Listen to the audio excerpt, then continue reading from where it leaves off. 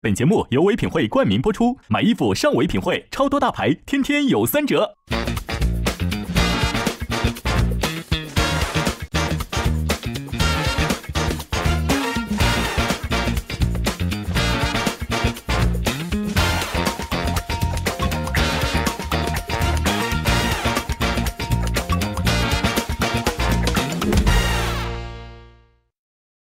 换季买新衣服，记得要上唯品会，超多大牌新款，每天都有3折，品牌特卖就是超值。本节目由斑马 AI 课赞助播出，学语文、学思维、学英语，2到8岁上斑马。本节目由美素佳儿奶粉赞助播出，美素佳儿致力于帮助宝宝不上火、不便秘。加入芒果 TV 会员，每周4 18点，会员抢先看婆妈；每周6 12点，会员尊享 Plus 版，解锁更多精彩内容。妈妈说派了小姨过来。小姨是过来照顾你的，但是我跟小姨就见过那么1、2次，我觉得好尴尬呀。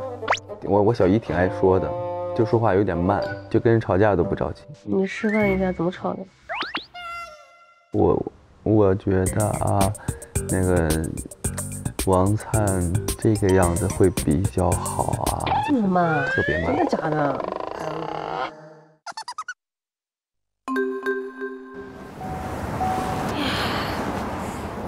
小姨在哪里呀？小姨，你现在在几楼啊？我在2楼，这个圆顶有画的这个圆顶。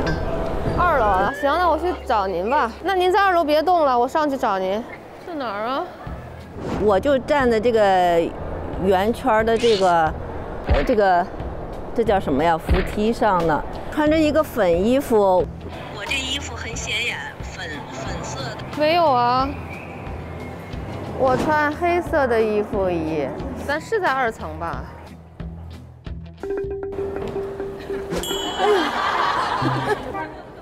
我这个路盲，我一开始觉得是2层，现在一看已经这是1层了。别动了，我上去找您。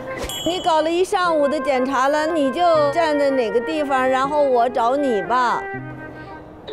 等着吧，姨，我去找您。不行不行，这可不行！你等着吧，您不是还没吃早饭呢吧？哎呀，你把你那个位置告诉我，我去找你。我都着急了，你可别动了，你动，我都害怕了。宝贝，你怎么不说话呀？你在哪儿呢？我都着急死了。哎呀，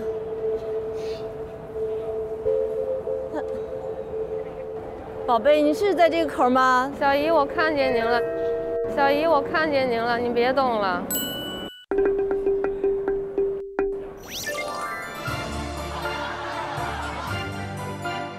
找好久啊！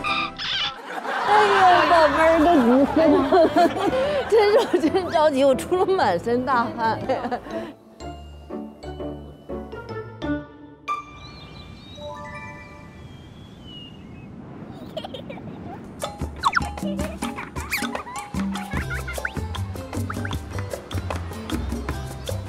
新来的客人不猫门，我先去看看杜淳他们起来没有啊？姐，哦，杜淳还没起呢，我把那个房间的布局告诉你一下啊，汇报一下啊。姐，看这是厅的这个布局，王灿的眼光还不错。姐，我不知道用品都在哪儿呢。先熟悉吧，我才能做好我这个保姆的工作了。姐，孕妇吃些什么呢？姐，向你汇报一下，我想给她买点早餐。姐，我这儿给你拍这个小区。姐，汇报一下啊。我看我鱼不在。小姨干嘛去了？你问问啊。你上哪儿去了，姨？你转一转。就在这儿转吧。你就慢慢悠悠的在这个周围走到厨房这，慢慢就是来回这么走，你别围着桌子转啊。你慢慢走，你别走那么快，慢悠悠的走。坐一下，好累。胎教。这个音乐，这个宝宝一听就会动哎，试试。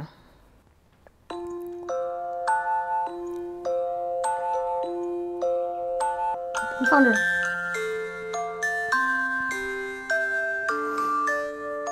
动吗？没有任何反应。我给你唱《爱的供养》吧。宝宝不能听那么悲伤的歌，一会儿出来忧郁。唱可难听了，那歌我唱的，不是说那歌难听，是我唱的难听。你现在笑的好慈祥啊，脸已经那么大了，那么大了。原来这是凹进去的，脸整个都鼓起来了已经。我怎么那么想打你呢？为什么呀？不知道，就想给你一拳那种。为什么呀？不知道。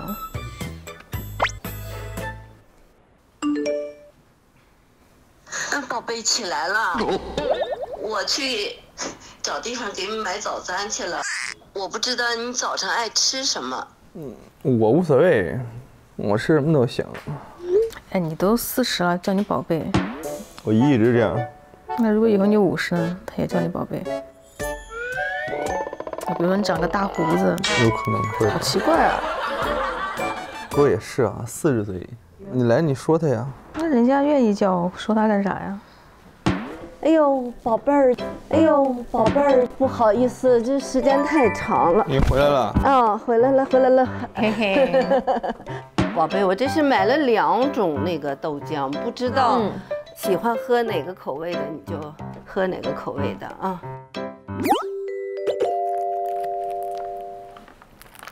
哇，这太甜了。我吃口面。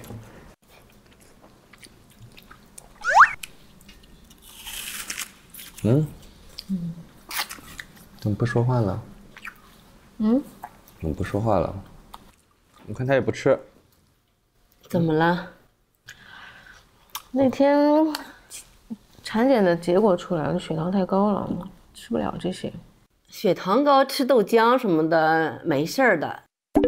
为什么？没事，你只要是高高兴兴的，就能生一个特别那个好的，真好。因为他也吃甜的东西了，爱吃甜的是吧？那就现在就少吃点啊，不能吃甜的，然后不能吃面食，也不能吃米饭。对，面食不能吃。孕妇呢，也不可能跟那个健康的指标完全一样，生完宝宝马上就好，但是在这期间要控制，医生说，要不然以后对还得注意，对孕妇跟孩子都特别不好。现在医学条件好了，没那么可怕。不行，我不想让他有任何问题。那这样吧，那我就出去给你买一点，因为确实我爸也跟我说过，他说不能让他吃大米饭和面条。没事，我去给你买去啊。这里面它不是有那个菜吗？还有那个肉，可以加2口，行没？不吃了，我去给你买去啊，媳妇。吃了个水果。哎呀，你吃的也太少了，咱们这个宝贝也需要营养。哎，你看，哎，看这2片肉，吃了吧，行吗？不是很喜欢吃肉。但是还是吃了的好，就是这个肉，还有这个香菜。你吃得惯吗？这个？不行。你吃不惯就别吃。吃不惯就别吃。吃不惯就别吃。不行啊。腥的。哦，那我他吃羊肉不行，还味道重的他就不行。那我就明白了，下次就不买这个了啊。新来人不猫门，慢慢学着就会了。我买完就回来啊。那我把它喝了。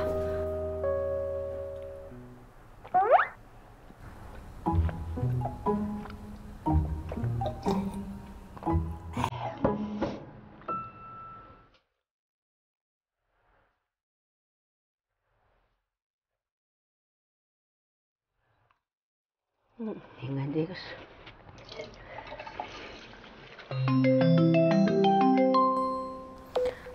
喂，妈妈醒了吗？起来了。哎呀，我那个产检的结果出来，这个血糖太高了，怎么办？多高？好像超了0.26吧。所有的吗？没有，就是3项。餐后1个小时那个超了，其他的都还好，都在指标内哎。没事儿。是吗？如果你要真的是餐前餐后都高，那你就要严格控制了。对，宝贝别压着他。不会，不会。说什么呢？他说我拿枕头压着宝宝。哦，对，最好别压着他。不能碰。你这个肚子，因为现在大了啊，这得对要注意，要让他在里边自由自在的活动。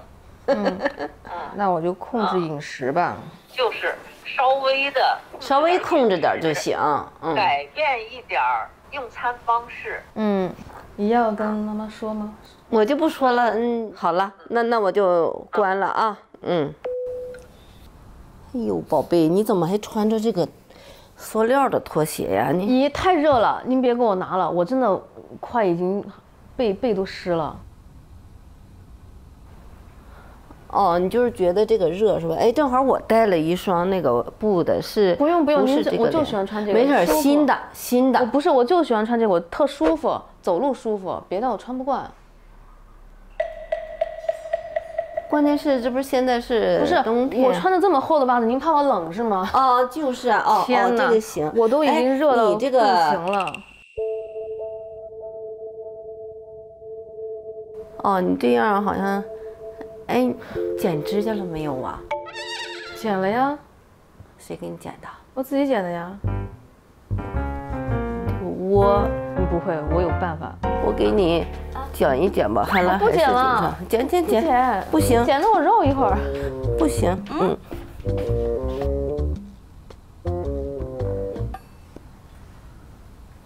一点都不长啊，会不会剪到啊？一会儿。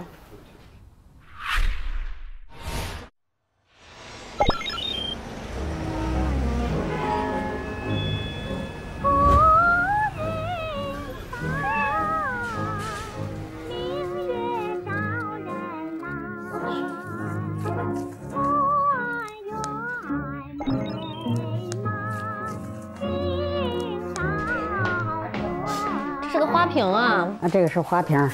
哎呀，太厉害了！你这可以贴在门上。就它粘的这儿，拿涂抹粘上就行了，拿涂抹。拿唾沫？先粘上看看呢。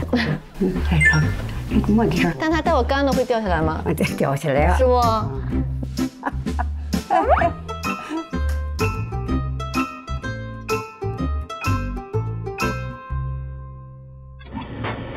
弄点早餐吧。摊鸡蛋是特别好的菜。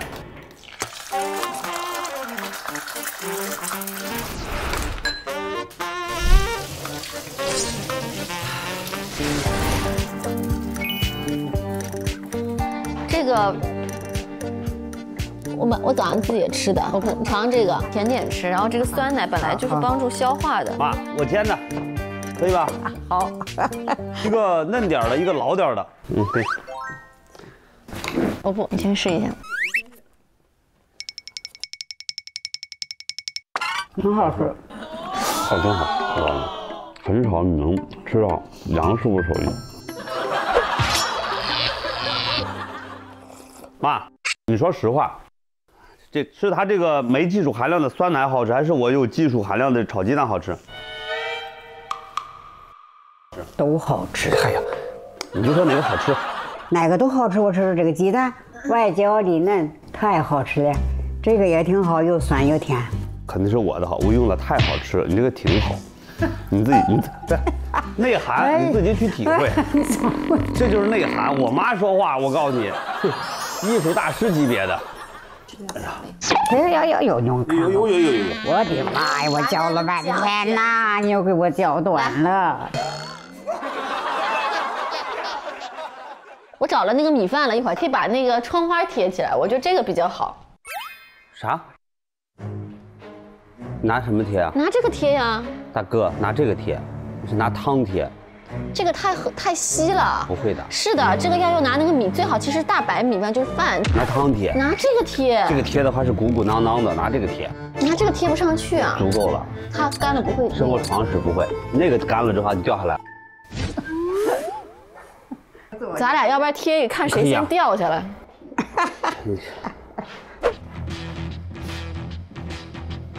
哎呀，老黄同学呀，因为他有一股老黄牛的精神。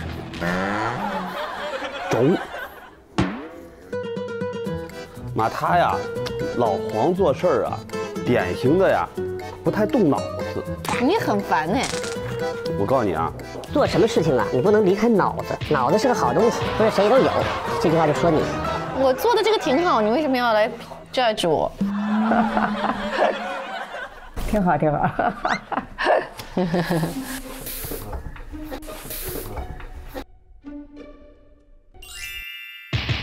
看见了吗？就做什么事情啊，得讲方法。你看看你们俩弄了半天，哎，你自己看看这旁边，你摸摸看，全是疙疙瘩瘩的，跟狗舔过似的。你看我们这些，我就没有把，我就把它粘上去，我没有把它粘的那么牢。你这嘴硬。我觉得妈，你回头就是这个地方再点缀一下，比如说这旁边这里再插一个小花啊，你看这边再搞一点什么叶子啊，什么就好看。你说你看这都是翘着的，在学习方法。哎呀，不谦虚。妈，我今儿个上午就不陪着你了啊，我一会儿约了一个人，好吧？你们俩和圣依待会儿啊，你陪会儿妈啊，我走了。好了，拜拜。拜拜，拜拜。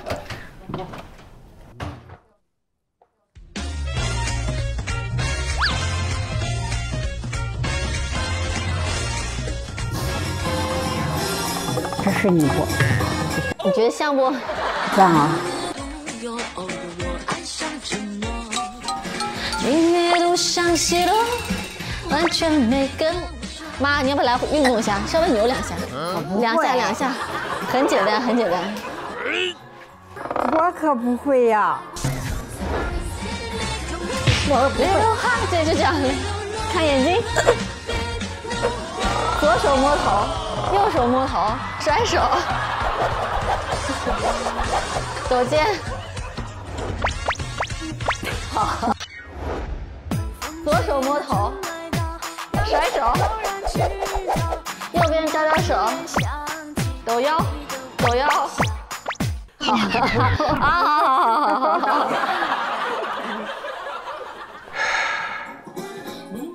这在哪儿拍的？在湖南，就天天跳舞，跳7、8个小时那种。太挺。当时排这个舞蹈的时候，最长的时候一天，早上7、8点起来，跳到凌晨3点。中间拍戏的时候，比如说有1个小时，然后我就去跳一跳，然后回来就满身汗，再化上妆继续拍。我都怪心疼你的。是吗？太不容易。没事妈，我们会照顾自己的。哎，那妈，你觉得做演员不好？你觉得那做什么好呢？再回徐水给你安排一个好工作，我需要安排一个好工作，好的工作。听说是看这个拍电视的人呐，都活年纪不大，我都希望你们长命百岁。圣依和杨三儿们，千万别拍了。我觉得这个跟别的行业可能关注度没有这么多，说谁没了，可能别人也不知道。这个是人都有生老病死嘛，然后出去工作嘛，也是另外一种价值的体现嘛。对。妈，你回来了。啊，我回来了。哎，你看，这是我今天妈做的，我给你看一下。做啥？特别厉害，我们一起做的。哎，你看，这是我们一起做的，做了一个。先要做个模子出来，就按照这个剪一个，是吧？你剪吧，我剪吧。这不是小短粗啊？啊？什么意思？又短又胖吧，就是。对，是又短又胖的鱼。这是啥鱼？这是个逗号吗？哦。它缺一个东西，它缺一个啥？缺个眼。哎，我给你画是吧？这个眼睛是要搞一个什么扣子啊什么的钉上去。哦。哎，有。来，扣子你会缝吗？会缝啊，扣子谁不会缝啊？是个人都会缝。那倒是，就是美与丑嘛，对不对？你会人吗？你花眼了吧？你做事不考虑吗？你拿个大黑扣的话，你整个白线，你这是要点睛吗？你们真的好烦的，就是有种不干活就知道说的人。哎呀，再说你使用工具的时候啊，像这些东西一定要朝外，因为有时候你一不小心你就会撞到。嘿嘿嘿嘿，你认为你要打个结的话，你还能穿过去是吧？你好，你看吧，丰满的理想主义在赤裸裸的现实面前，我就看你怎么样撞头破血流。我真的说实话，我就没有见过这么笨，没有之一。我跟你说打个结过不去，你非得试试，不撞南墙不回头是吧？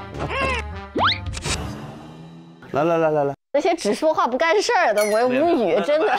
我这是在教你，哎呦我天哪！我看这个太大了，这个太大了，这个穿不进去啊。妈，你先让他开。哎，这个怎么缝？你等会别说话，我研究一下。哎，你就客气点，杨老师，你这怎么弄啊？这个你这不挺简单吗？非得自己在那磨叽。哎呀，他挺聪明的呀，我也是我教给他这么一个。你培养的不错，现在学会动脑子了。能少说点话，做点事儿吗？好了，我缝好了。妈，你看呀，正常来讲，这个眼睛无论怎么都应该在这儿吧？不，这鱼谁跟你讲的？这个鱼的眼睛，你眼睛长在中间呐，脸中间。这眼睛肯定在这儿好看。不赖好，这鱼就应该在这儿。我觉得非常好。妈，你点个赞，我那个。你娘俩呢？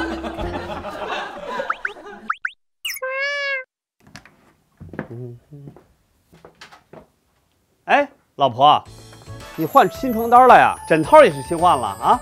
这是我朋友给推荐的高密度纯棉的面料，摸起来很舒服，而且又软又滑，冬天盖了还特别暖和。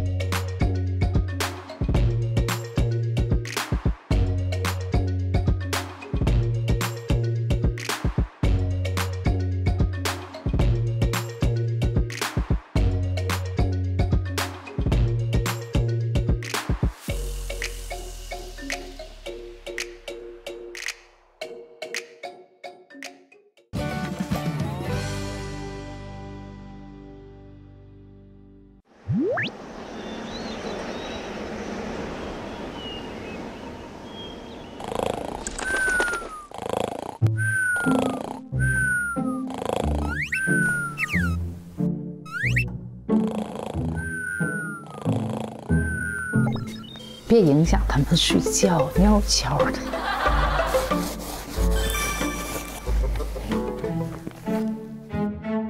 我给他铺上一个帘儿，不然很容易落灰的。铺上这个帘儿之后，就能好多了。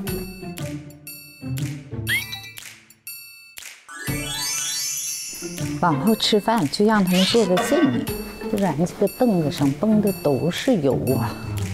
当妈妈想的就是多。哎呀，我把这些干的衣服拿下来。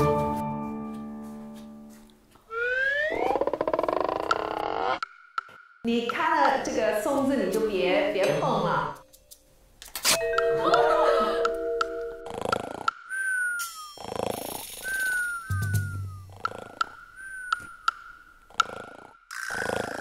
哎呀，乱的，没有时间呐，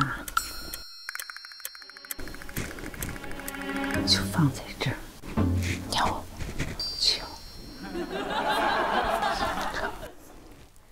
这个是松松贴的，约法三章，我今日进入的地方，但是我今天又破裂了，我这个习惯总也不改，我一看。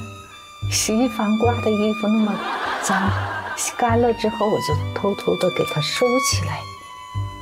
我刚才进去了，哎，是不是这个位置？不管，就贴在这儿吧。爱怎么样怎么样，反正是我儿子。泡一泡，泡一泡好洗。这都是朵朵脱下来的衣服，我要给他洗一洗，给他擦一擦窗户。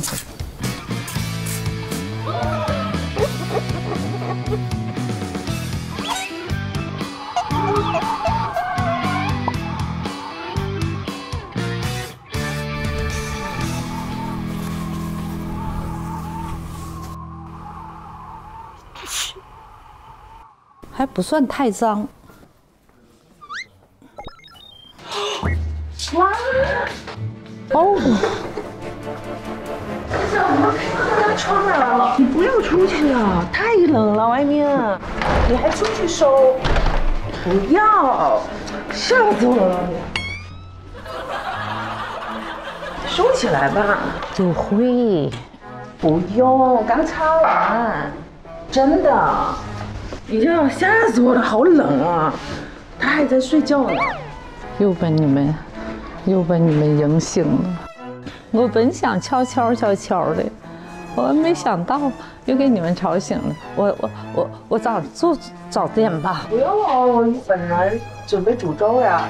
哦，我去洗手啊。哎，早上好。醒来了。他一早出去在擦那个玻璃。今天你不要吃玻璃肚吗？把我冻的。你这个是刚从东北来就想念东北的天气了。咋想的呢？因为玻璃一干净，地一干净。那是什么呀？你这是啥意思啊？这要是我家这也不是浴室啊，不是。我在家。东北想的是来到这个澡堂子了是吧？一到这个环境来，我就想把你自己脱光了。不好吗？好像不够美呀。你应该有一个更高级一点的追求，就是追求美。但是我觉得实用就好。我还想呢啊，还缺了4个，我下次再来再带4个来，我把这4个也给你蒙上。不好，不好吗？我以为你要卖房子了，把我房子卖了，那铺那些布像不像卖房子？怎么办？这样的话，它好打理，到时候可能你们就觉得不习惯，是不是？这不好打理，哪好打理？它那个毛巾也掉毛的呀。但是实际出发呀，你看看你这个餐椅上拿了这些汤水啥的，点点的。妈，收起来吧，那个。今天你可以去找一个做这个凳子套的。套也不要了呀。那我就给它拿掉。你看着办。我给拿掉，拿掉，让你俩满意高兴。这不是徒劳吗？一天早上起来，来，赶快吃饭了，啊！我把这个叠起来放起来。邢玉珍同志，算了啊，算了啊！今天早上一人来1头啊！谁早上吃1大头算了？我还做了一个大点声说。想给你们一个惊喜，又怕你们不高兴。我们见到你都高兴，你做出什么事儿来，我们都能够欣然接受。我上洗衣房，我一看你们的衣服干了，我就给摘下来了。但是衣帽间里路过你们卧室啊。我看松松在门上贴了一个，这个是松松的领地，我摘下来了，他在这儿，我给贴到这儿。今天做的所有的事儿啊，都是挺有意义的。你这个心，我们是能够感受到的。你们高兴我就开心，我们都挺高兴的啊。时间上呢，选择上，以后呢可以稍微的好一点，可以吧？可以。一早为你事儿。吃了5瓣蒜。妈妈，你喜欢逛街吗？在家里没事的时候，有时候也逛一逛。好漂亮啊！真的太久没出来了我。不是你来啊，他不愿意逛街，从来不逛。陪我逛街。有鞋带开了，我帮你弄。没事，你不用吗？可以。哦。冰雪奇缘啊！你要不要拍照？我要拍照啊！好啊，拍了给爸爸看。看他手，看他手，你好，你好，看他手。妈妈，你跟他说什么语啊？我跟他说的是俄语。他不是外国人，他只是戴了个假头套啊，他是中国人啊。他以为你是外国人呢，戴个假头套。我不是，你好。 OK， 好。好会摆。又干好了你。哎呦。谢谢啊，谢谢。谢谢。好可爱。走。你知道吗？我上大学第1年拍了广告赚了点钱，我说回家给我妈买双鞋吧，买了一双鞋回去。我妈觉得这鞋太贵了，结果买回去之后回到家她给卖了。好。这都是她能干出来的事儿，是不是？但是你的心意啊。哎，我觉得这一家还是挺适合你的。哎，这个好啊，这还有一点颜色的。啊，你试试这件，把这个外套脱了。这里看看，你有点颜色好，妈妈，不要灰的黑的，就亮场一点，这好看。这好像这个颜色挺好的，是不是啊？这个颜色哈，好看啊。我先看看价格。这是零售价吧？这打完还没，等一下打折。儿子，7折，4728，这件衣服不止。OK 了，我讲个价，给你讲讲价，我讲讲价，讲价不行吗？对，我讲讲价，不行吗？你看它是这种长毛，这一穿没事，挑毛病总能挑，没问题。我觉得这个 OK。谢谢了，走吧。这个挺好看的了。是好看啊，这个就是平时穿还可以，我平时有那么多衣服。好漂亮啊，这个。这衣服挺好的。妈，这个好好看，你穿很好看，很可爱。哎呀，不行，走吧。这个我觉得很漂亮哦。这个还行。这个穿着就厚了。这种呢？这也都是厚的。这种连衣的，这个我更不适合。哦，妈，我给你试个口红。我用口红，那我帮你买个香水。不用香水也不要买，不行，不要买，不适合。好吧。我是可以试一下那些围巾嘛，那挺好看的。是这个，这个也这金丝金鳞的，不要死。但是妈，我觉得这个真挺开心的，你呢？不行，你要放手机呀。不用，不理了，我买这个了。宋，我真不要。我不骗你，这个好。我跟你说好，我也不要。你买回家，我那么多这种围巾，因为我不是说买围巾，我说买那个袋子，不是想要个袋子出去吗？不是，那我也不要这样的袋子，真的，我不骗你。开心的，过个节日，然后有点颜色，它有点不适合我这个袋子。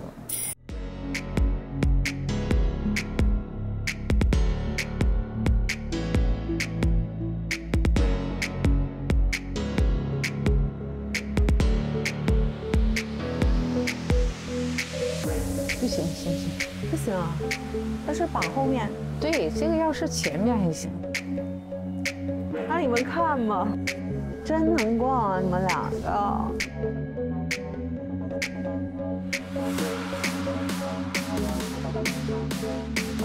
那就不买了，咱就结束今天旅程吧，咱回家吧。幸福需要用心经营，衣服、鞋子得给家人挑最好的，这些啊我都在唯品会买，牌子好，价格也划算。我这套衣服3折就拿下了，品牌特卖，就是超值。上唯品会搜婆婆妈妈，你也可以3折买大牌哦。本节目由唯品会冠名播出，买品牌好物上唯品会，超多大牌，每天都有3折。本节目由斑马 AI 课赞助播出，学语文、学思维、学英语，2到8岁上斑马。本节目由美素佳儿奶粉赞助播出，美素佳儿致力于帮助宝宝不上火、不便秘。本节目由治疗不爱吃饭、发育迟缓、夜经多汗的龙母壮骨颗粒特约播出。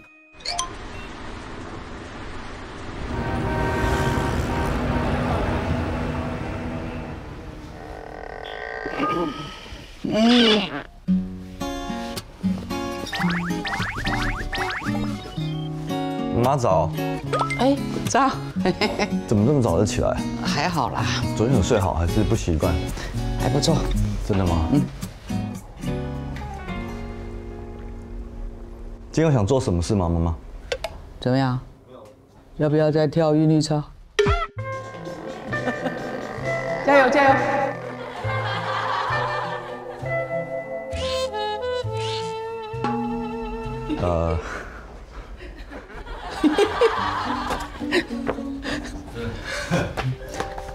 不要担心，不要担心，吓你的，我自己跳。好，请佩岑再给你跳。哎，小乖啊。哎，妈。那我们有其他什么小东西可以吃吗？你想要吃什么？好像有点胃空空的。冰箱这是一些水果，要吗？洗一洗给你吃，好不好？好啊，那我要番茄。冰箱莲雾要吗？哎，可以哦。好，那你搞定了。好，没问题。好，等我一下。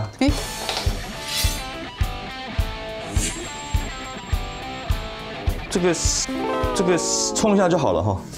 要多洗2下啦，冲一下。你到底会不会啊？会了，会。这个简单，这个我会。这个要。当然要了，当然要掰掉了。嘟嘟嘟嘟嘟嘟嘟嘟嘟。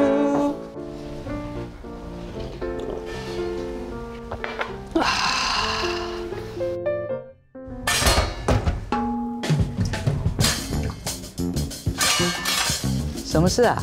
没有，没事。要不要我帮忙？不用，没事。你可以哦。可以。不好意思妈。哎，好了，不太会切，这样可以吗？可以，很好了。赞。啊，你起来了。早。你们有睡好吗？我今天早上比较早起来。你今天很早起来？比较早起来，对。哦。这谁准备的？你知道吗？黄柏俊。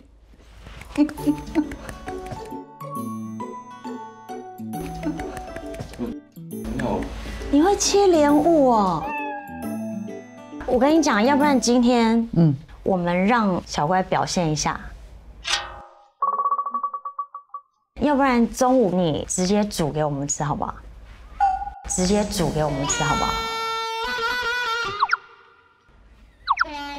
你从来没有煮过东西给我们吃，你要不要煮看？其实我觉得很多男生只是平常没有烧菜，他们是烧起菜来应该会很好吃。你看很多大厨都是男生哎。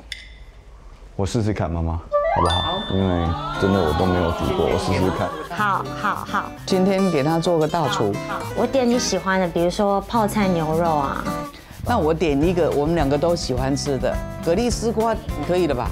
好，应该我丝瓜就好，那应该我可以，我试试看。好，现在不早，好，我等下去，麻烦你等我一下，好不好？我去准备一下。谢谢。你确定要我煮？我真的觉得。我觉得你可以。你不要买一买又走到细致去了啊！好可爱。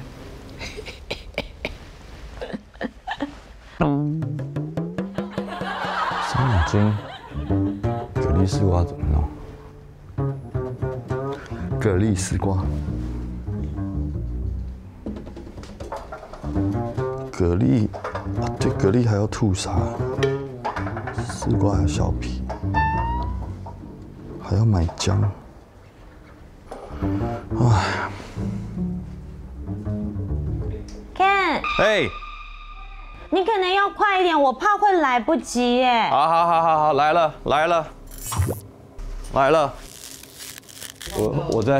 我再问你们一次，你确定要我煮？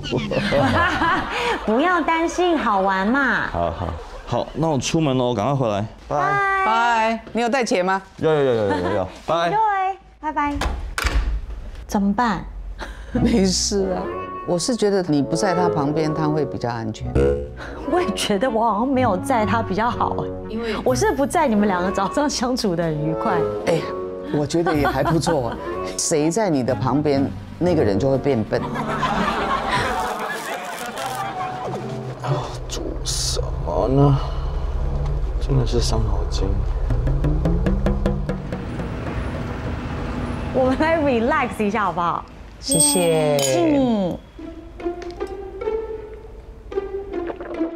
这样就不会觉得等很久。妈，你知道我每次都在想说，我那时候跟 Ken 不是还没有认识很久吗？然后他跟我讲，他跟我求婚之前不是先去找你？然后我一直在想说，你那时候为什么会答应他？因为我想让你赶快离开我一点。说真的啦，没有啦，因为我一直在想，为什么有5个人会同样介绍同一个人？这一定是一个很怎么讲说不出来的一个缘分。缘分。因为我那时候想说，我才认识他几个月嘛。但是人家常常问我说：“那你就知道他是那个人吗？”我都说我听我妈妈的话。没有啦，基本上你是听我的话，可是你在很内心的深处，你还是要听你自己的话。你不愿意的人跟你牵个手，你都不愿意。你是这么一个人，我是心知肚明的。当初你自己要嫁女儿，你会想说，就是我设定我的女婿会是怎么样的吗？就是说他一定要很会照顾我的女儿，然后我的女儿跟他在一起要很开心。我觉得说，我们选择的一个人，一个基本的就是你在他的面前，永远你就是侯佩岑，要能够接受我的状况。是的，这点很重要。是我们一定要把所有的状况让对方知道。对啊，其实我蛮感谢他，就是我跟他结婚以后，就他真的就是一直鼓励我说不要有压力，然后就是你就做自己。但是你要的是那种谢霆锋，我哪有？没有，不是啦，谢霆锋很帅没错，但他不是我的型啊。我一直都觉得我好像喜欢那种很阳光啊，然后很爱运动啊，很大气的那种男生。最后你要是嫁个阳光男，他冲浪啊，他是个浪哥啊，不是吗？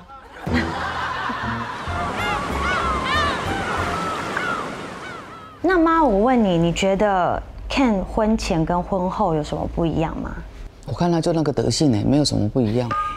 他不是都1号表情吗？他永远都是这样啊。那怎么办？伤脑筋。老板不好意思，是芋头吗？地瓜。地瓜对啊，不是芋头。好，谢谢，不好意思。这边有丝瓜。丝瓜我拿一个，谢谢。佩岑喜欢吃娃娃菜，好，买一点。泡菜好了，泡菜给我1包，谢谢。我妈喜欢吃辣的，谢谢你哦，谢谢，感谢你。橘是甜吗？很甜，好。我太太喜欢吃这个。姜你们有吗？那个大蒜怎么卖？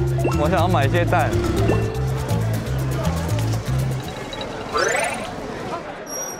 喂 ，baby。嗨，你在干嘛？嘿，我在买东西。顺利吗？几乎都买到了。真的假的？对，真的。那我想提醒你而已，你有买那些配料吗？就是比如说葱姜蒜头那些。当然，那个是很重要的。当然。哦，好，我们等你哦。好，拜拜。好，拜拜。反正我等一下不进厨房。我们就是让他不要有压力，因为你在旁边就有一种压力嘛。对，看他怎么样做。我其实有一件事情，我现在跟你讲。有一次你们两个有一点吵架，然后你知道你婆婆已经过世了，她打电话给我，她说妈妈，我可以来找你聊一下天吗？因为我妈妈不在了，你现在就是我唯一的妈妈。我说当然可以啊，我都没跟你讲，我想这是我们2个人的事。他是一个很棒的孩子。我们没有办法要求他跟我们一样的方式说一天到晚跟你老婆怎样啊，跟你像我们两个那么恶心，在那边爱来爱去，一天到晚谢谢你啊，好棒啊！没错，我们2个是比较恶心。我觉得你好像比我懂得。我愿意。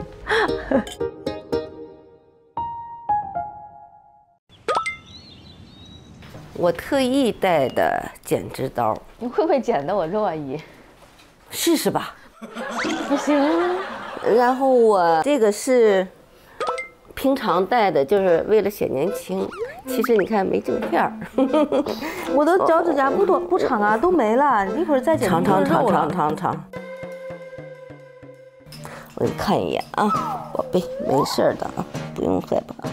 这脚稍微凉一点。没洗脚，姨。没事，不用，没有你就跟杜淳是一样的啊。这回是。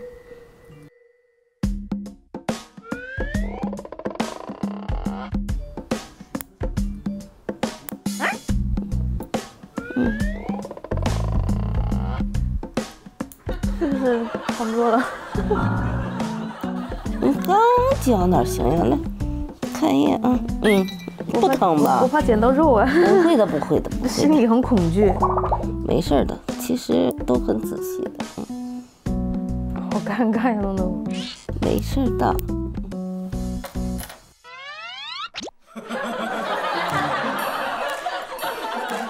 这个还要剪吗？剪呀，剪一个哪行？有这个更长，这个多长呀？这可不行。哎，你这指甲还挺硬的，说明你身体很好。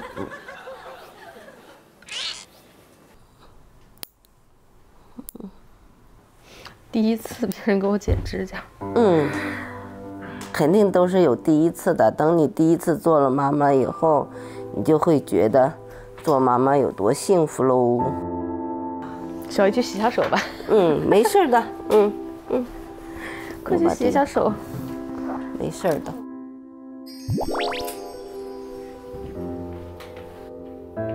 我一听到小姨要给我剪指甲，我其实有点抗拒，因为我从来没有让长辈给我剪过指甲，内心已经非常害羞了。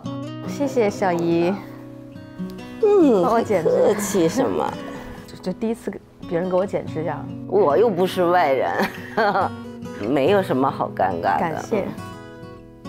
不用感谢，看你这小样，觉得你现在特好，有点肉肉的了哈。等你生完了一累，自然就瘦了。在我小的时候，年轻的时候，家长总是说“可怜天下父母心，养育之恩”什么的哈。我当了妈妈以后，我就觉得，我自己的孩子给我的快乐，应该是做母亲的最大的快乐，就是说，因为你当了母亲，你才能觉得自己多么重要。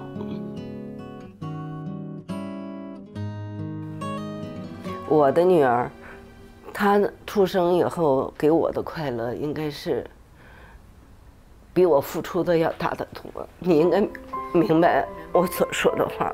其实我也想对我女儿说，就是她在我心里应该和她哥哥杜淳是一样的，就是应该是妈妈的骄傲。看到王灿，突然想起我女儿了。我女儿在上高3的时候，突然生了一场大病。看到王灿以后，我觉得内心对女儿有一种愧疚之感。我也不知道怎么安慰你。所以咱们不说这个了，一说这个我就是告诉你一样，就是说，作为母亲来说，不管孩子以后是什么样子，在妈妈心里应该都是最好的。但是我特别害怕生孩子。不用害怕，肯定作为女人，你生孩子就觉得是一种骄傲。你给他生了孩子，让他传宗接代，这才是很伟大的事儿，我觉得啊，但我觉得生孩子这个事情，我始终不认同一个观点啊，就是为了传宗接代去生孩子。我觉得我跟杜淳有孩子，就是我觉得这应该是爱他吧？对，对。我不想用这个去作为，比如说一个家庭的任务啊，或者怎么样。我觉得对女生是不公平的。这倒是。因为两个人，感情深，你们才会决定想有一个自己的爱的结晶。那如果真的是为了要去传宗接代来生的话，我觉得未来的日子可能也会很沉重，变得不一样。对。因为爱情生的孩子，我觉得以后一定会很幸福，你也会很爱这个孩子。这倒是。一切都不晚哈，还算。怎么会晚呢？什么时候都不晚。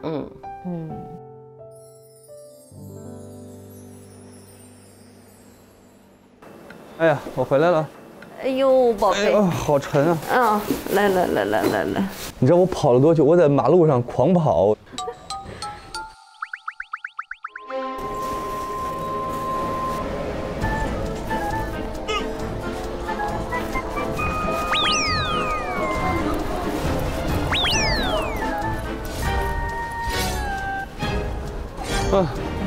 可以去喽。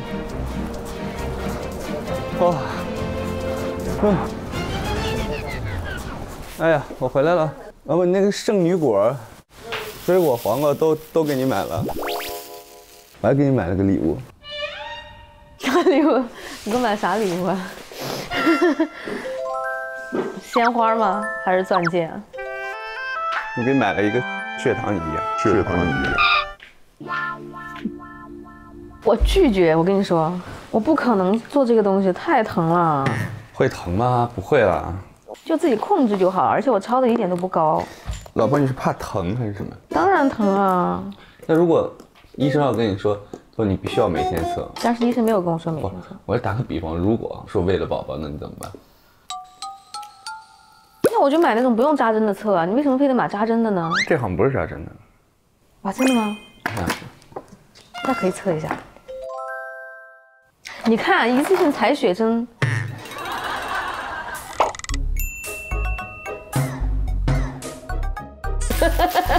这一点嘛。你自己都不会使，你还要扎我，你搞错了没有啊？你又不是专业的，你要扎自己扎吧，我不会扎的。他跟我说，医生让他平时没事的时候先测一下血糖，从饮食上控制。但你从饮食上控制，你怎么知道自己降没降下来呢？就可以在药店买这种自己在家里用的这种血糖仪。你给我测一个吧，人家说我的血糖也高，我先给你做实验。得测手指，手指很扎针儿。没事，这个针直接就打进去了。没事。你说什么？这个针直接就打进去了。不可能。真的，这针就在这里边呢，现在。是吗？就应该扎一下吧，我也没测过。是要扎这儿，要扎。轮着来，没事儿姨。那行，我先来。这个还有人抢啊。没事，来吧。啊，来吧，给你做实验。那疼咋着？我已经都洗了，没关系，不怕疼。生过小孩的人，对于这个别的疼痛都是无所谓的事儿。那我摁了啊。体验生活，摁吧，没关系。不会疼。没关系啊。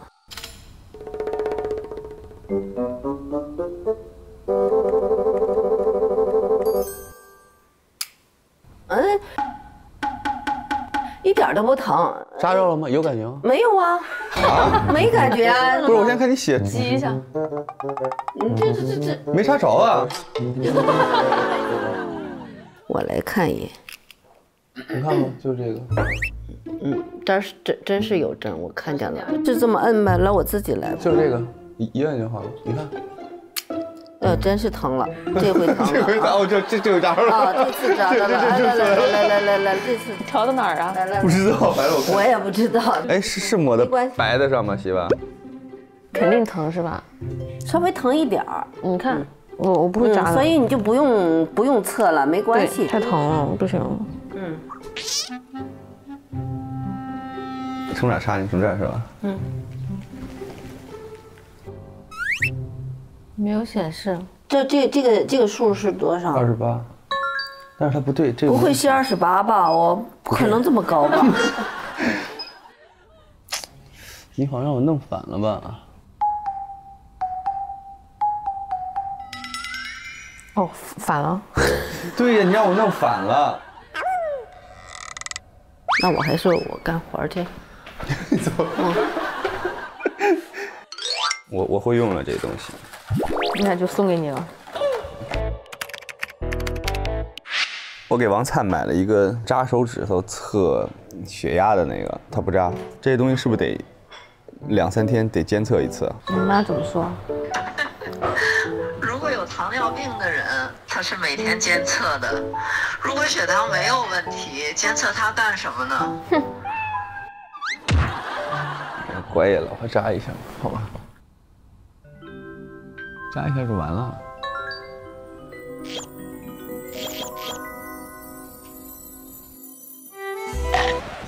但是我不想扎。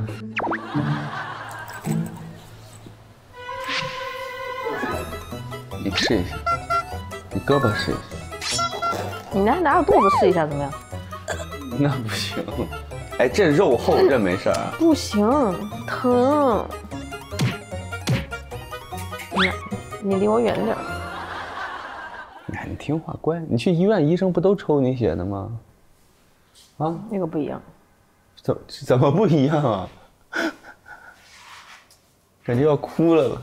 我哭不会哭，反正我是不会扎的，别费劲了。A few moments later， 你别扎了。哎呀，又哭了。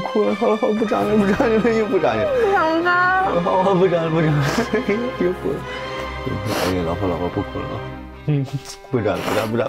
不想扎这个，你非得逼我扎。好，不扎。我给拆了，不扎了，收起来了，不扎了。哎呦，好了，不哭了，不扎了。啊，我让你自己扎吧。行，我自己扎，不给人扎了啊，不哭了啊，不哭了。那你这个，你下次那你测的时候怎么测呀？就控制就好了嘛。就一直控制就好了是吧？啊，是不是？不扎了，行了啊。你乐一个。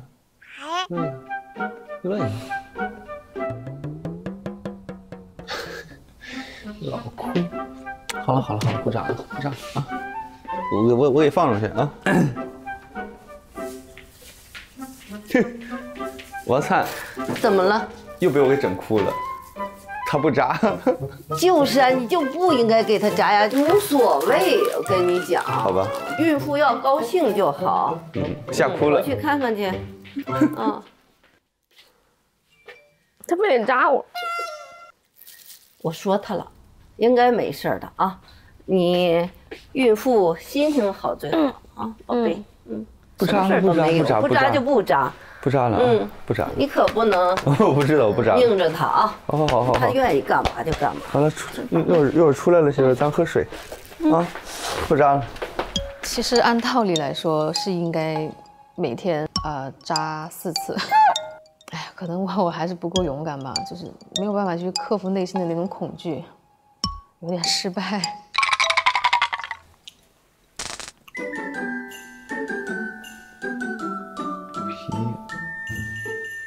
媳妇，你是不是特别爱哭啊？有啊。那你怎么一吓唬你就哭了？不喜欢别人逼着我做事。老公帮你试一试好不好？我先扎我。你真的要扎吗？你来摁。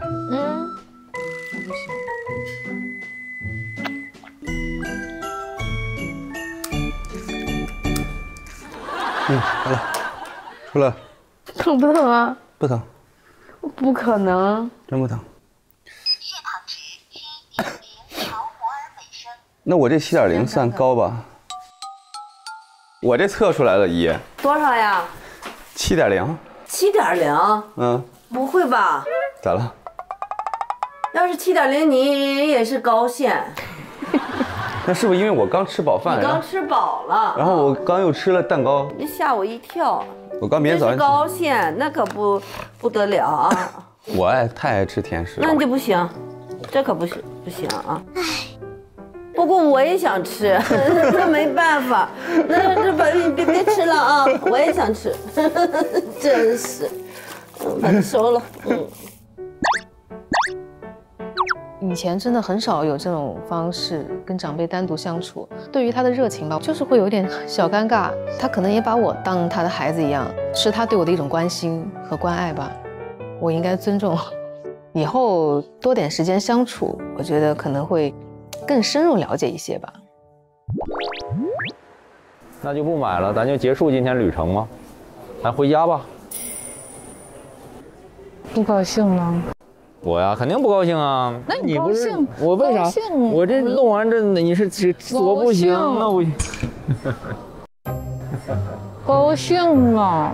你们两个聊吧，你们两个聊。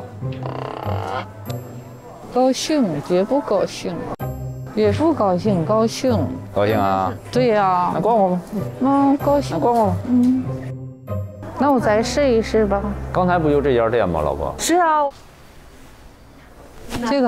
这个好像庄重一些，是不是？那你刚才怎么觉得不好呢？你为什么一定让我不高兴了一下呢？然后咱说咱不回去溜达，说不溜达了，说人家给你挑半天东西，你这也不买那不买。儿子高兴啊，我买。儿子高兴，你高兴，就是一定用一点。你高兴我就高兴，一定要用一点手段。你高兴，妈妈就高兴。那为什么要出现那个不愉快的画面呢？那个情绪呢？我自己很个人的一个感受就是，每次要给妈妈买东西，或者是要给她做一点好的东西，我只是想表示一点心意，但是我不知道为什么我整天都要给拒绝，就每次这给拒绝，我就觉得好气馁啊，都是不领情的。没有，我不是说不领你的情。松松，真的，或者是妈妈，你是不是就是觉得，就算是他骂你，都是一种沟通的方式，是不是这样子？没有，因为他可以直接就跟我说，妈妈，你这样做的是不对，因为你的表达方式不一样，你比较含蓄。妈，你现在说这个事情啊，我跟你说，实际松伶也可以像我一样去跟你发脾气。你想接受那种脾气吗？亲戚在，朋友在，他们看到你儿媳妇原来跟你这么说话，你觉得这个事情是一个很好的一个情况吗？我现在是非常理解他这种心态，但是如果每一次都是这样子的话，就觉得还挺气馁的。天下当母亲可能就是都这样，因为我觉得孩子在外头拼搏挣薪水不容易。可是他们呢不理解，真是不理解，就这种心情就没法再逛商场了。在逛商场了之后，孩子也不舒服，我也不舒服。老魏，去书店转转。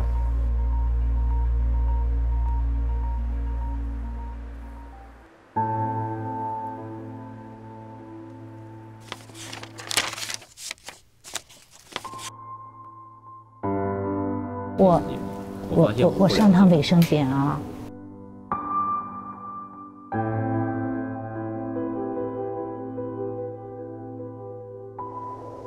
我很委屈，很委屈，但是我从来不会跟他们说，因为我不想把压力给孩子。但是当我有这种委屈的时候，我会跟我先生说，我会在我先生面前流泪，泪流满面。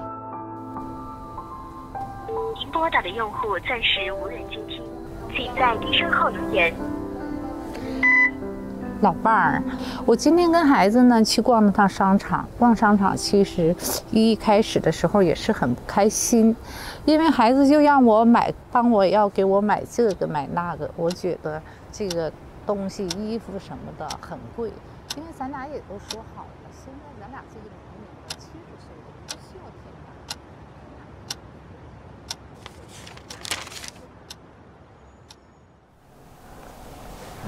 你是不是该打个电话给他呢？他去了还挺久的呢。我打个电话啊。您拨叫的用户暂时无法接通，请稍后再拨。我去看看我。你在哪里呀？妈。那时候就怕他会迷路，其实他跟我一样都是会迷路的那种人。有没有看到一个紫色外套的女士进来？没有啊。人家不想听你说话了，人家就说我上个洗手间，然后人就不回来了。实际还是要从自己身上找原因，因为你有时候说出来的一些方式和一些话，你不觉得对别人来说是一个伤害，但是人家已经产生了不适。我们这很多时候就很担心会跟他失联的。妈妈，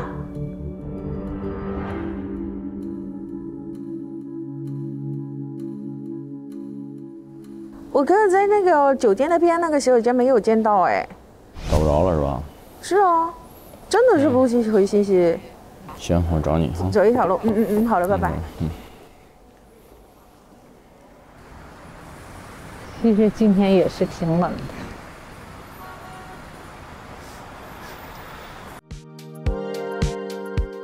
我也可以这样，下个腰，倒一个。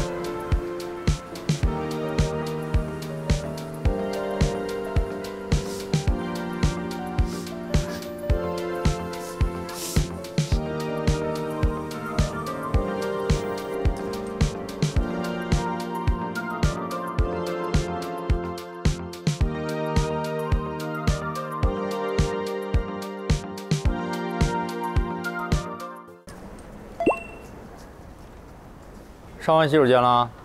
啊？上完洗手间了？啊？对。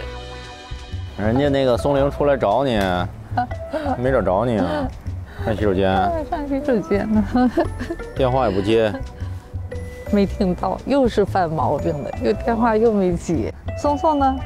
他去洗手间找你去了。哦。走啊，那去吧。你呀。你呀。哎，天哪！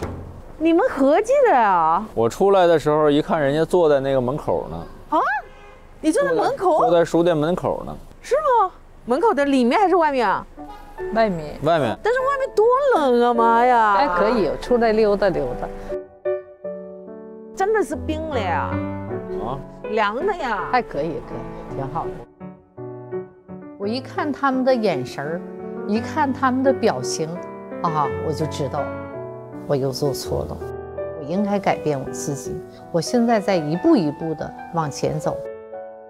实际上，我是经过这么多年的一个艰苦卓绝的斗争，已经现在变得有一种自己的处理方式了。让你们久等了，不好意思。好多东西哦。刚才其实买完了，然后回来路上想说会有摊贩卖辣椒啊，结果走到最后都没有，又跑回去买了辣椒。我想说妈妈的那个酱要放点辣椒比较好吃嘛。啊，谢谢，谢谢，辛苦了。不会哦，你们一定饿了吧？这个妈要不要吃一点？哦，地瓜烤地瓜。辣椒你后来又回去买啊？对啊。哇，还有橘子，你喜欢吃的。我这2天在念想吃橘子呢。哎，还有我爱吃的那个芋头，你记得妈妈喜欢吃芋头。对，是芋头，然后这香菜要那个做酱的。好，那个拿进去。好。我来，来就好。你千辛万苦找的辣椒，真的忘记拿了。桌上了。大厨，你现在心情是什么？我现在希望我做的东西可以成功。好，我给你100%的自由。拜拜，拜拜，等会见哦。好。他应该还有一会儿哎。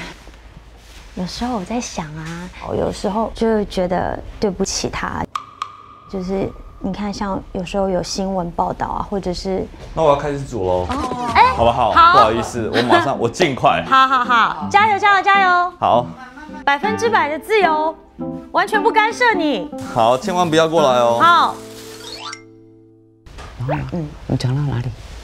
没有，我就觉得说，有时候我也会心疼他，就是舆论写到他怎么样啊？那你也是啊，就是有很多很不一样的这些舆论的。我有问他，我说你会觉得不开心吗？他就说没有啊，就是好像没关系，没关系，没关系。但我就会觉得说，不知道会不会对他造成一些影响。我想我对他有信心，但是我们就是退回来，将心比心。像我，就是很害怕会影响你。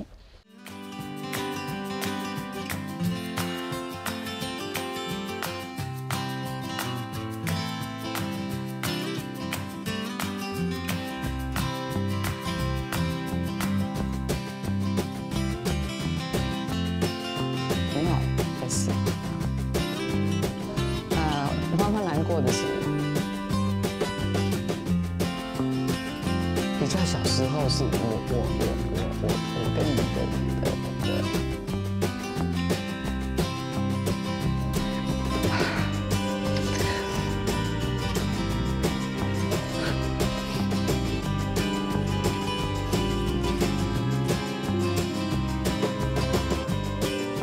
其实我知道大人的世界并不容易，可是你已经尽你的所能，让我可以感受到那个童年都是快乐的。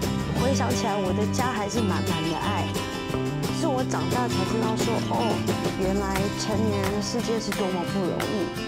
所以你也尽了你的全力保护我，让我在那个状态之下没有感受到这些压力。只要你不受伤就好。剩余的时间，做一些该忏悔的事。那其他的我们就不做此事。有时候哭很好，有时候甚至于想哭都哭不出来。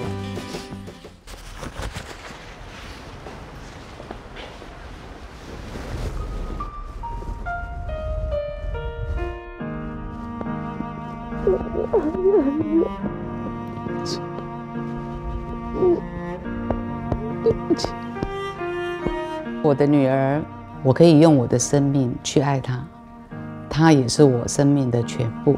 只要他们开心、幸福、美满就够了。怎么说到这儿来了？我也不知道，是太饿了吗？饿到哭了。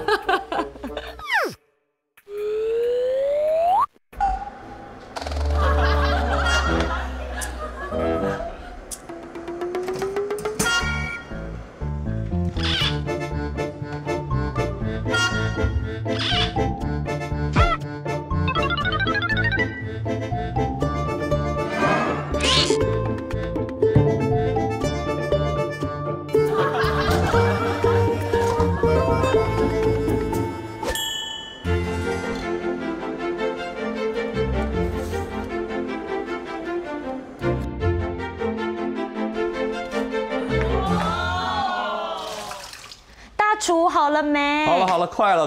不要催人家。大厨，我们快要喝醉了。侯小姐，啊，要有耐心。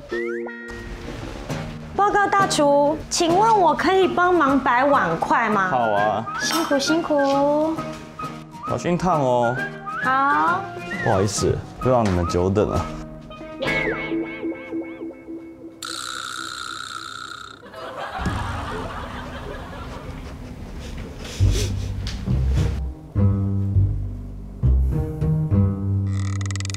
请问我们之前早上点的那个泡菜牛肉跟蛤蜊丝瓜呢？我点你喜欢的，比如说泡菜牛肉啊。蛤蜊丝瓜你可以的吧？我想说这个，因为真的弄太久，我把这个先弄出来，因为那个丝瓜要处理可能要一段时间。对，还是我现在去弄？别，我们就这样子，非常好。来，黄大厨，你先为这道菜命名。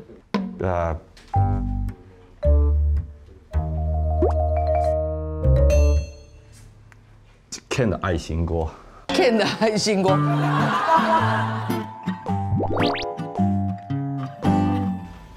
但是现在3点嘞。才3点了，搞到3点。你太棒了，刚好是我吃饭的时间。我不都是3、4点吃吗？对啊，刚好我的时间呢。妈真的是人太好了。各位观众朋友，大家好，我是侯佩岑，为您插播最新消息。今天我们发现，在台北市的信义区出现了一个快乐的家庭，因为这个先生突然之间决定了要第一次下厨给自己的太太，还有自己的丈母娘来品尝。我们采访到了新闻的事件人黄先生。黄先生你好。你好。好的，黄先生相当的木讷，相当的可爱。今天是第一次做饭给你的太太还有你的丈母娘吃是吗？是。我觉得做菜真的蛮辛苦的，尤其是那个准备切菜啊、洗菜。好的，答案非常的无聊，但是没有关系，他已经很认真在回答了。那你自己对于你自己的下厨打了几分呢？70分。这么高分，哪来的信心？他们都有吃点。你觉得你的岳母跟你的太太有吃饱吗？没有。你自己有吃饱吗？也没有。你下次还会再下厨煮饭给他们吃吗？应该很久不会了。很久不会了。好的。很高兴我们采访到了黄先生，他第一次下厨给他的丈母娘还有他的太太吃，在感觉上来说，也可能是最后一次。他不想再下厨了。至于真正背后的原因是什么，有相关的消息，请大家持续锁定芒果 TV。妈，咱们吃饭去啊。哎，妈今天带你去吃一个西餐。走了。哎，妈稍等。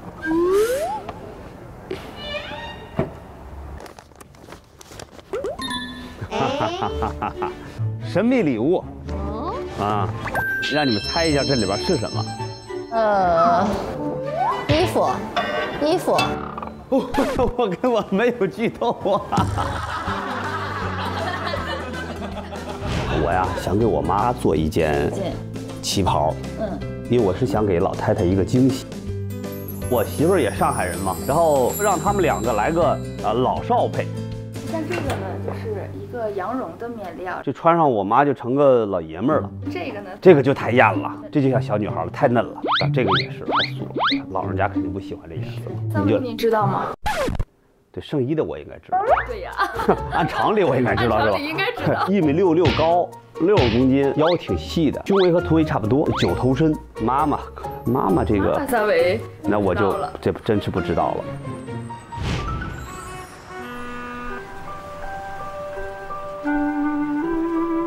妈，好看吗？哎，好看，哎，好看，哎呀，哎，我这眼光还行吧？我觉得给妈挑这个特别好看，是吧？就是尺寸也合适，颜色款式我都觉得特别好看。给我挑的这个呢，就是这个尺寸，你看我这别针。你是为什么连我的尺寸都不记得呢？说大了，他就特意问了我的尺寸，我就把我印象的尺寸跟他说了。圣衣，脖子很细，我也没掐过，反正也差不多。没掐。好吧，但只要妈妈的这个好看就可以。妈这个款式特别好，就一出来顿时感觉像以前30年代的这种，就上海滩的太太。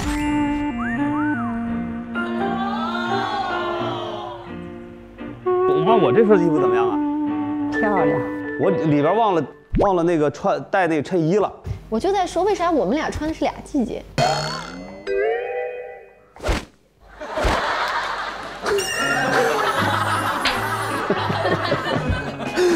这不明显这一幕，这是你们俩怎么来了？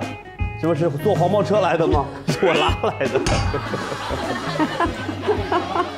挺好的，但是我觉得你很有心，可以吧？这个行为就很好，因为本来我其实想带妈妈去买旗袍来被你抢先了当，但我觉得你这个还是还可以吧？可以，我也给你买了，但只是尺寸弄大了，但是还是很好看的，是吧？是吧？谢谢你，非常感谢。好的，来，我给你们发到群里一张照片吧，笑一个妈妈，哎，你看多优雅。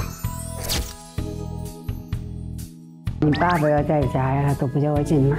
他说老爸才不让你进门，太夸张了是吧妈？来，妈你坐着，来妈坐，哎。这话是我们晚上的一个菜单，你可以看一下。咱们就这样吃这边经典的这个，行，妈你别管了。那就这烤牛柳吧。牛柳吧，以牛肉为主。要几分熟呢？那7分吧。我要5分。5分是吧？好的。妈是7，妈是你妈要7分吧？我要7分。我要1分。太少了。妈，这个几分熟啊？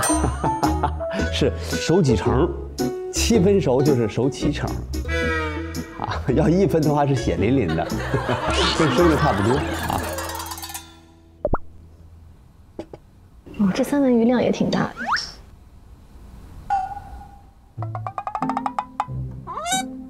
妈，你会用刀叉吗？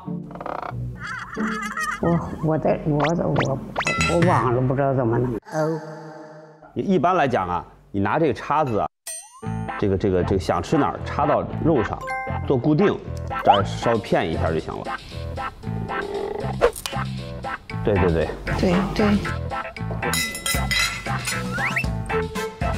妈，你左手能不把叉子倒过来吃不？会，不会？你试试呢？你看，你学我。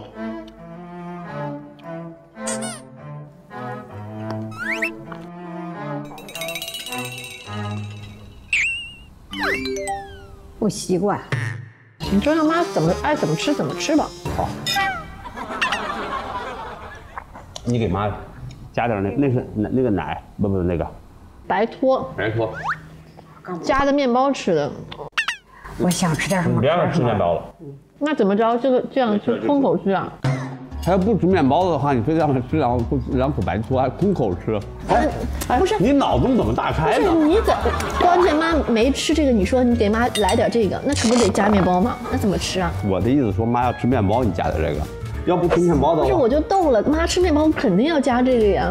我妈肯定不知道加。她没拿起面包来，等她拿起面包，我会知道的。你怎么老是吓唬他呢？你怎么老是吓唬他呢？我还有我妈，我妈都看不惯了，说我老吓唬你，我是吓唬你呢？你是啊？真的假的？真的。我今儿个，我很正式的问一句，你觉得我日常跟你说话的方式，是调侃你，是怼你呢，还是在批评你呢？怼和批评不是一个意思吗？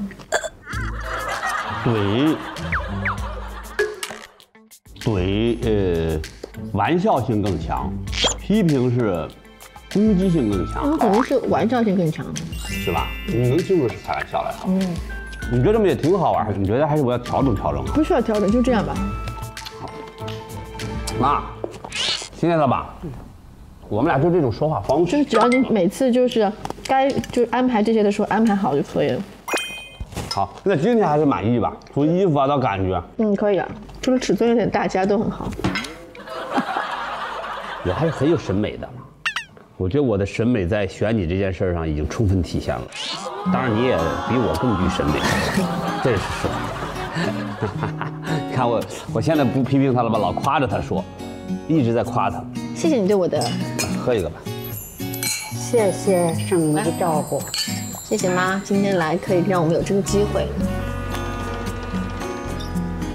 我觉得可以让妈坐到那上头去拍张照。妈来，坐着。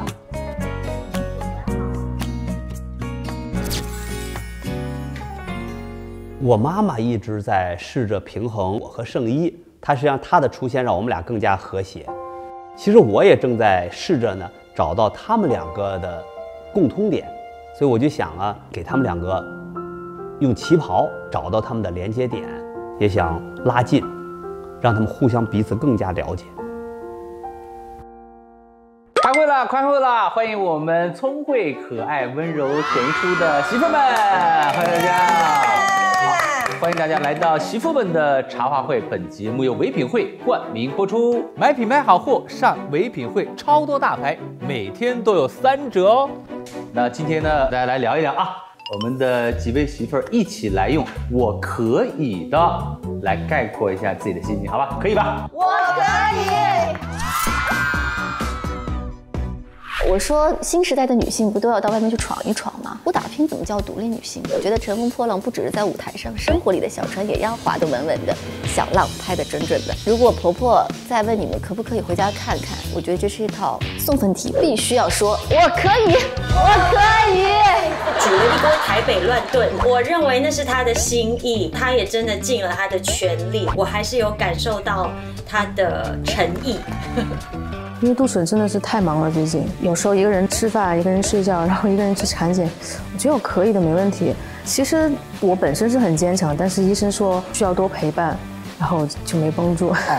说句真心话哈，面对这样的婆婆，就很多时候我都可能就会不做声，挺不健康的。倒不如就是说出来，大胆的说出来，让张铎来收拾这个残局吧，还是可以的。其实松伶也不像是就是平常觉得在家里边就大大咧咧的在那生活，其实心里的委屈还是有的。心里委屈当然是有，其实我是很愿意说出来的。对呀，但是他其实是关掉对我的一个频率，屏蔽掉的所有传达的信息了。哦，他会屏蔽，但是只要他儿子说，他就会 OK 啊，他就接受了。所以我没办法，只能是靠张铎去解决。是，所以想问大家，就是当婆媳有矛盾的时候，要不要让老公参与进来？这个我觉得太难了，这个反方太难了。你要这个？我觉得肯定要老公吧，不然谁来解决？我可以跟你换，你觉得是可以反也可以说？我觉得可以。我想听你的想法，那来吧。我老公是一个不喜欢就是会有这些事情的人，有一些意见上的分歧，他就会说：“哎呀，你就不用理就算了，就这样吧。”但是我觉得不行，因为婆婆她会每次来我家的时候，都会她带着这个任务，然后我就会自己直接跟她去说1、2、3、4为什么不这样，然后我还会给她包一个红包，红包就拿过去，一看，她什么东西她就都 OK 了。她的那个所有的想法其实都是在那个红包上，哎呀，不用，你们挺辛苦的，不要了，没事，谢谢你啊，怎么你们很辛苦的。你知道，很多时候在你心情愉悦的时候，这个事儿就不是事儿了。我告诉你，红包是百用百灵的。嬷嬷说的这些呢，我觉得不能代表大部分的家庭，他们家是比较特殊的，红包好使，有那种就红包不好使的婆婆，真的好使，你们试一下。我经常做，不管用，不管用啊。对，我觉得首先婆媳出现问题，就是老公这个中间的人没有做好。如果说中间他已经做好了，就是这边也安抚好，这边也安抚好的话，就中间就不会有婆媳关系的问题。如果他不来解决，谁来解决？只有他能解开中间的这个扣。我觉得是要老公来解决，如果能解决的就不叫矛盾。如果他们自己能够通过其他方式能够把这个事情圆回来，就像你这样就这么八面玲珑，应该不会有矛盾。我觉得先生需要介入的原因是，因为很多话儿子说出来了，妈妈接受的那个程度是截然不同的。如果今天只有媳妇儿或者是女婿对他说出那个矛盾，可能影响力没那么大。但是如果是儿子女儿也有深深的感受，然后也是真心的想要跟妈妈表达这个意见分歧的点的话，我认为妈妈比较听得进去。所以真的有矛盾的时候，我觉得儿子女儿介入是有必要的。你们有没有想过，这些个表现的形式是婆婆管教你们的一种方法？我们都那么大的人了，都50岁了，管教我来管教人。长辈啊，总会觉得要管教小辈，他们总会有一些方法。他可能不是要针对你，但只是他要做到让我这个媳妇儿好好的一个方法。我觉得她婆婆没有说想让她好好的，完全就是透明无视的。松松姐比较特殊，但你不觉得铎铎在中间的话，他总是治标不治本，就他只能管一时，但是他不能管错。确实是，所以这个根源其实不在我们俩，这根源真的是在在婆婆一个认同，其实她真的是会对其他人会很好，对她家庭的里面的其他的成员都非常好。我觉得就是跟婆婆在一起沟通有一个技巧，就是你的态度一定特别好。您说的这个也挺有意思的，觉得没有问题啊。但是在咱们家啊，不能这样。就是你自己最终你要坚持的东西是很坚持的，但你不能上来说不可以，就你不能跟他甩脸子，不可以这样。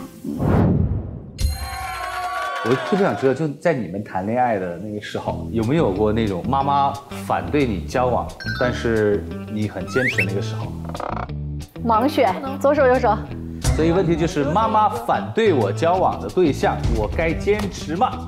不坚持，听妈妈的话，很有道理。就是有一句话叫"不听老人言，吃亏在眼前"。虽然我们要听妈妈的话，但是在面对我们喜欢的人和爱的人的面前，我们要尽量的说服妈妈，也跟着我们一起去接受这个人。如果以后你的女儿长大了之后，她喜欢的人，你是真的觉得她不行，就是你看得很清楚，她就是一定要不顾你的反对，要嫁给他，你怎么办？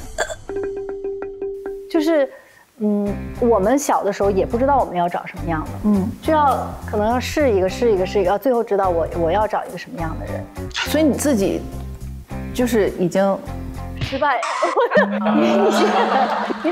我是有女儿嘛，我觉得获得家长的祝福还是一个幸福的前提。就是我曾经在国外有一个男朋友，年轻嘛，然后就觉得挺好的。我爸爸当时就跟我这么说，他说反正你呢要是坚持呢跟他在一起，就是永远在一起谈婚论嫁这个情况呢，我也没有办法，因为你已经成人了，这也是你自己的自由。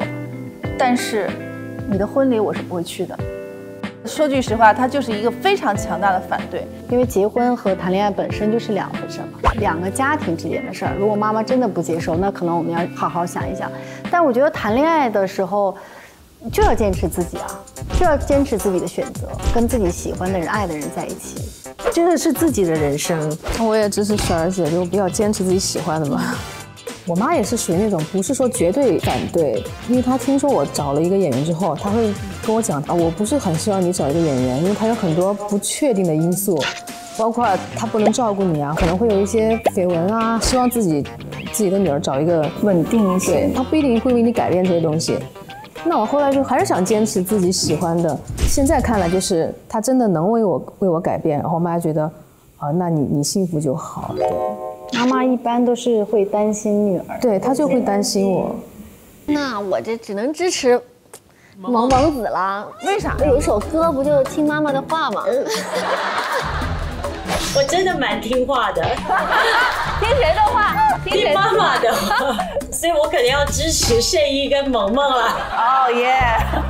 我总觉得妈妈其实对女儿是很了解的，我相信我们选择什么他们会支持，但她也应该客观的跟我们分享她认为是好的或不好的，所以我会以妈妈的意见作为很大的影响。所以假设她真的很反对的话，我可能不会去做那件事。妈妈为什么一定要反对呢？是因为你当时就是跟杨子在一起，你妈反对了吗？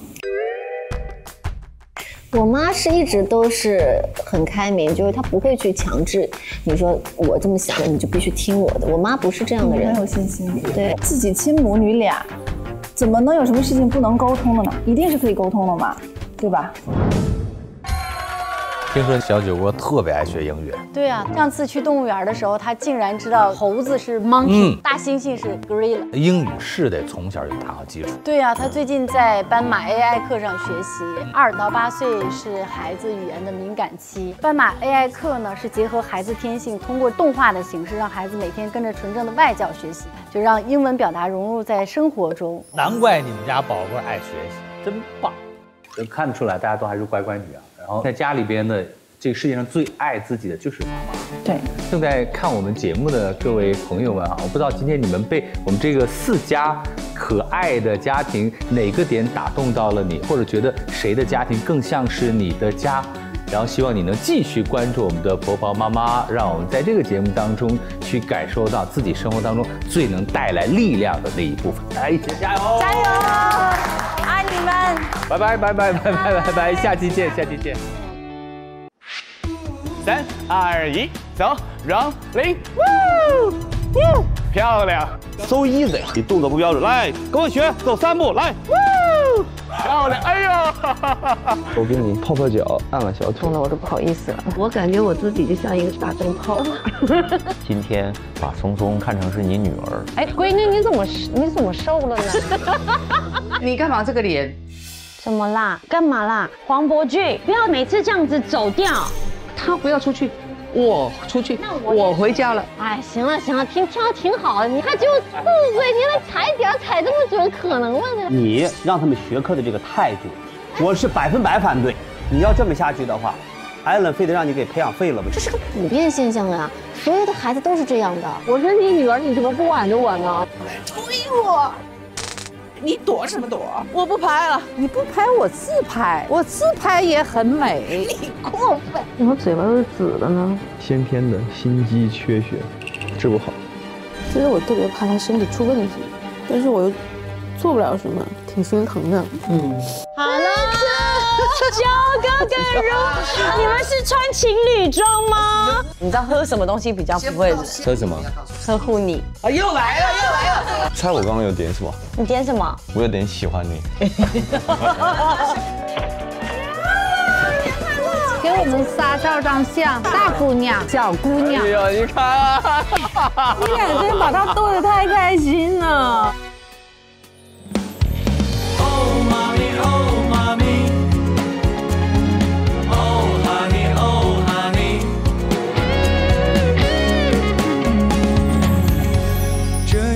难题总让人伤透脑筋，老婆要宠你，老妈也等你表忠心，无需大道理，错了都怪自己，世世代命拥抱你们的双面夹击。